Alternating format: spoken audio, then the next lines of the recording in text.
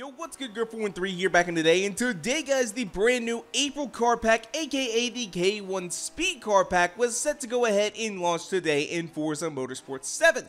However, though, it looks like this car pack is being delayed yet again, as it was originally scheduled to be going live on April the 10th. And it looks like at the earliest that we're going to be seeing this is sometime next week. They don't have a quite firm timetable yet, and this is what they are hopeful of. However, though, we don't actually know if we'll even see it next week, as Forza went in and tweeted out the April update for hashtag Forza 7, originally due for release on Tuesday, has been delayed due to a late-breaking issue that was discovered before launch. While we hope to launch the update next week, we don't yet have a firm timetable for launch.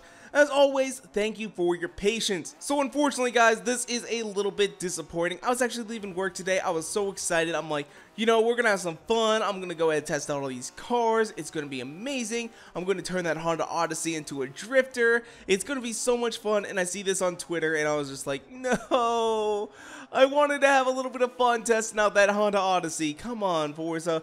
What are you doing? What are you doing to me? Come on, Forza. So, but anyway, though, that's where I'm going to go and wrap it up for today. I just wanted to go ahead and make a quick little video updating you guys on the progress of this car pack, as it doesn't look like we're going to see it for at least another week. So go ahead and leave a comment down below. Let me know, do you guys actually think we'll see this car pack next week? Or do you think, you know, it's going to be delayed even further on top of that?